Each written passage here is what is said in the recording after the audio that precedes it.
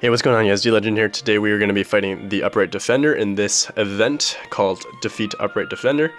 And you actually get some magic gems through this, 30 in total if you beat all 10 quests. I already did the first 9 of them, so let's go ahead and do the last one here. My setup is mostly upright metals, and so hopefully this works out, but we'll try this out. We have Tifa, no extra attack on her. We do have Nominee here with extra attack. We've got Tifa again, no extra attack. We do have Kiart Bonds here with extra and ground, but it's just there for second chance and just to copy Tifa, really. And then we have Terranort here to deal some damage. Also increases our reverse strength. We've got Rage Form Sora here, perfect traits, amazing metal. And that's going to go ahead and copy Danny's Supernova ++ Kingdom Hearts 3 Dark Riku, so shout out to you, Danny. Honestly, the best metal in the game right now, in my opinion. That 25.27 multiplier is when it hits the critical attack, which is pretty common, to be honest with you, because it's 50% chance that it hits the critical. Its base multiplier, the 20.22, is already top 5 metals in, like, top 5 multipliers in the game for any metal. So that's amazing as well. And it just packs a punch. It does PvE damage, so it does that strength or speed metal strength plus 3000 for 2 turns. So that's amazing for PvE. It's also amazing for PvP because it does Pierce Defense boost, and obviously just good for general content because it has that insane multiplier and has an amazing effect, as well as an amazing supernova. So let's go ahead and try to run this and see what happens. We'll probably need all 3 turns for this.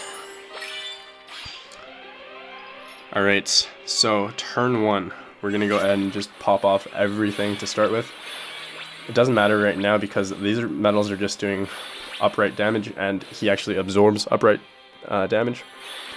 So he'll actually heal if you use upright metals at the wrong time. So for this turn, we're going to go ahead and pop off those 3 supernovas because we don't want them to actually heal him the next turn.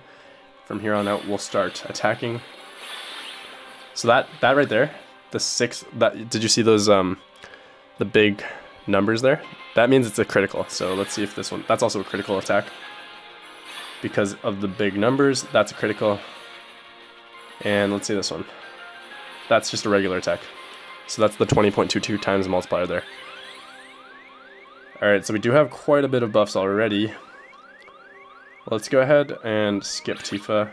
Obviously we'll use Nominee because it is not on a multiplier slot, so it's on an off slot. We'll skip Tifa here as well. We'll use Kiart Bonds though, because it's not going to deal enough damage to matter. Go ahead and pop Nominate just to give us that extra strength buff. Here we can start using our Terranort and our Dark Riku to give ourselves max buffs basically for right now. So we do need that critical to proc a few times because we are not going to be able to do this without it. And we'll probably need all 3 turns, but we'll definitely need all 3 turns, my bad. But very doable, guys, even with just a bunch of upright metals. So from here on out, we'll just, oh, I definitely should not have used Tifa there, but whatever, not a big deal. We got this done in 3 turns, and that's fine because that's all we need. So if you guys don't have Dark Riku of your own, check for a friend copy. It's very doable as long as you have the right metals. That obviously goes without saying, but you don't necessarily need Dark Riku, you don't necessarily need Terranort, you don't necessarily need any metals that deal crazy damage here. Obviously, it's nice to have a speed setup that does this because it is a magic enemy. But even if you ran like a Dark Gnaw with your, not like this, but like with the new Sephiroth, Final Fantasy VII remake Sephiroth, or Dissidia Sephiroth, or any metal like that, and you build up enough strength, you can do this for sure, as long as you have reverse damage at some point in time. You can definitely use your upright metals to buff yourself up, as I did here, so make sure you guys are trying that out. Nominate, and then metals on off slots is really important as well, so Nominate doesn't deal any damage there, but it does buff every single turn for me because she's on an off slot and doesn't do any damage, so it's not a big deal if she is cast every turn. Yeah, play around with it, guys. Good luck with this. Let me know in the comments below if you need any help with this. And yeah, good luck with it, and get those magic gems so you guys can upgrade your Keyblades. Right now I have 4 Keyblades that are level 50. So you have my Sleeping Lion, Counterpoint, Fenrir, and my Bad Guy Breaker. So obviously I'm hoping to upgrade everything else because of the passive effects, as I talked about in my other video. I'll probably leave a link to that video in the description below as well, but it's a really informative video that just talks about different reasons why you should be leveling up and why it's important to level up your Keyblades, etc.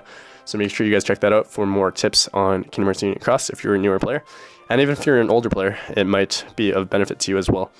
I will be making more tips and tricks for you guys in the near future for videos, so make sure you guys are checking that out. And yeah, just subscribe to the channel. It doesn't cost you anything. It's literally just a click of the button. You click a button, you get subscribed, you get to watch all my videos. I know there's a lot of you that aren't actually subscribed to the channel that watch my videos, so make sure you guys check out the rest of my channel and subscribe to the channel for more Kingdom Hearts Union Cross content.